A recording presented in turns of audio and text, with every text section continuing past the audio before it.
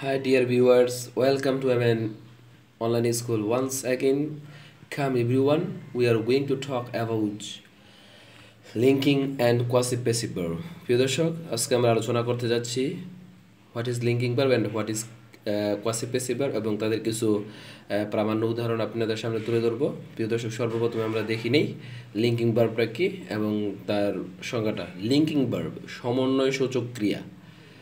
Linking ভার্বের বাংলা অর্থ সমন্বয় সূচক ক্রিয়া। যে সকল ভার্ব সাধারণত সাবজেক্ট এবং কমপ্লিমেন্টের মাঝে যোগসূত্র প্রতিষ্ঠা করে তাকে লিঙ্কিং ভার্ব বলে। এখানে খেয়াল রাখতে হবে সাবজেক্ট এবং কমপ্লিমেন্টের মধ্যে একটা সম্পর্ক বা যোগসূত্র স্থাপন করে তাকে লিঙ্কিং ভার্ব বলা হয়।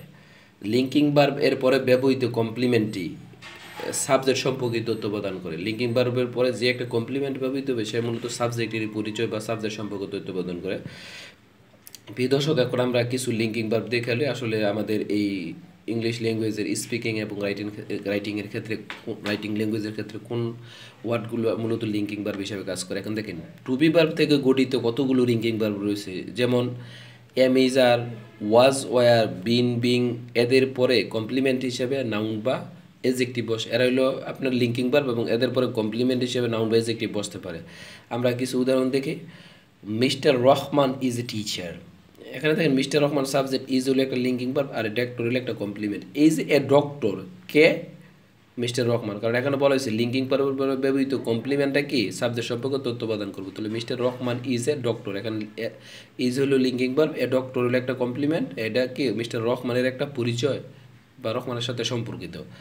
My father is intelligent, here is linking verb, intelligent হলো কমপ্লিমেন্ট, এটা মাই বাদার সম্পর্কে তথ্য প্রদান করতেছে। মাই বাদার ইজ ইন্টেলিজেন্ট। প্রিয় দর্শক, তারপর দেখেন হি বিকেম এ টিচার।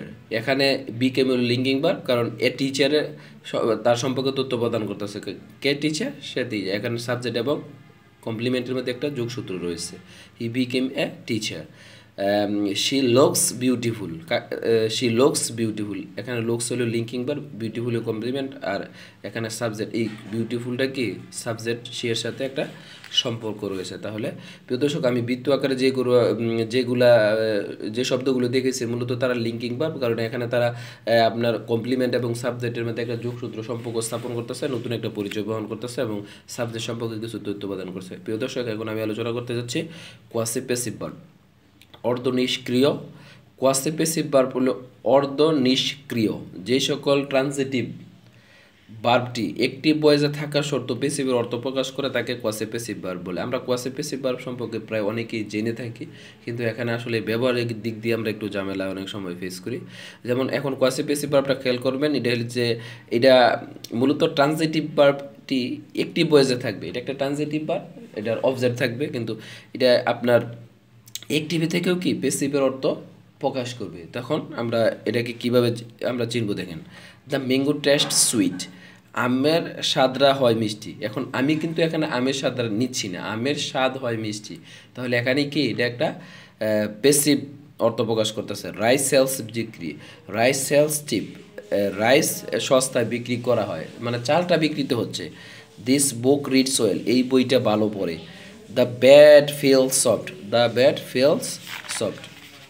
প্রিয় দর্শক, এই যে বৃত্তের মাঝে যে ভার্বগুলো আছে এগুলাকে আপনার কোয়াসি-প্যাসিভ ভার্ব বলা হয়, কারণ তারা একটিভ ফর্মে আছে, একটিভ, কিন্তু অর্থের দিক দিয়ে দেখা যাচ্ছে তারা প্যাসিভের অর্থ প্রকাশ করতেছে।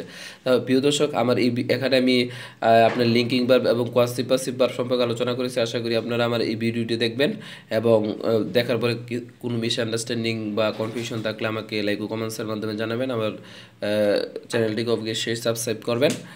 বাই।